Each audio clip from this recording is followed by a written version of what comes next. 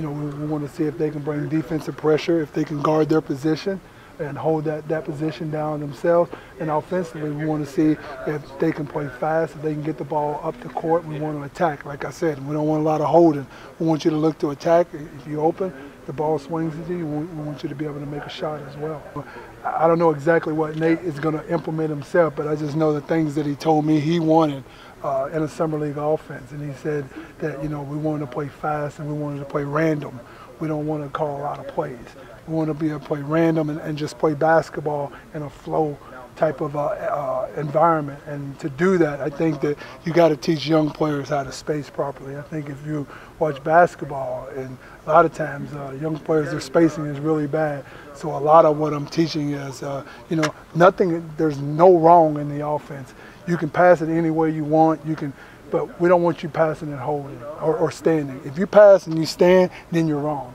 So that's when you're going to see a lot of ball movement, a lot of player movement, and that's what I'm trying to implement this summer. You know, we all know with Coach McMillan, with a coaching change, that you know, something's got to be different. And what's different, you know, is the summer work and the way we're working.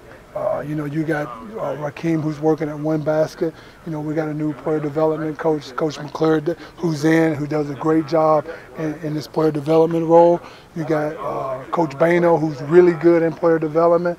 And, you know, me and Dan Burke is just kind of like just latching on and following those guys and working our butts off too. The video guys are coming out. So we want to create an environment here where you feel good about coming to work and working on your game and getting better, and you want to be on the basketball court working. So that's the environment we're trying to create. I know you haven't had much time around the new group. Any particular free agents stood out to you today?